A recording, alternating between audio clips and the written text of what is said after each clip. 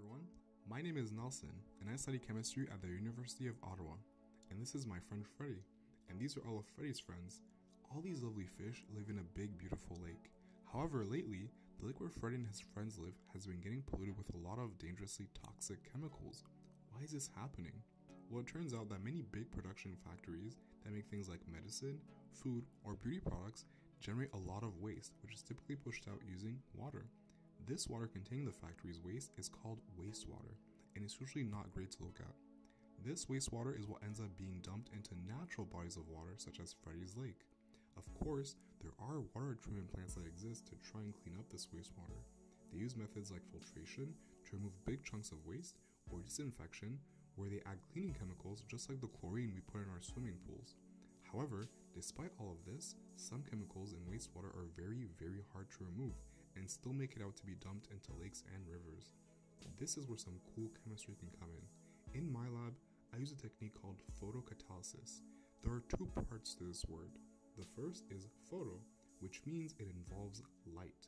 It's just like when we think of words like photograph or photocopy. The second part is catalysis.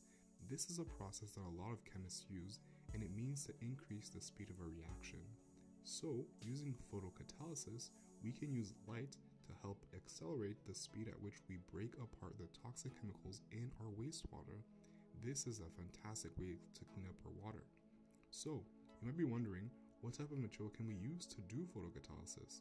Well, in my lab, I use a material that's made up of titanium and oxygen, and it's called titanium dioxide. It is called that because for each titanium atom, there are two oxygen atoms linked to it. Titanium dioxide, like any other material, is made up of protons, neutrons, and of course, electrons. What makes titanium dioxide special is that it can absorb light that has a lot of energy, and this absorbed light excites the electrons in the titanium dioxide, and these high energy electrons are what can react with the toxic chemicals in wastewater to break them apart.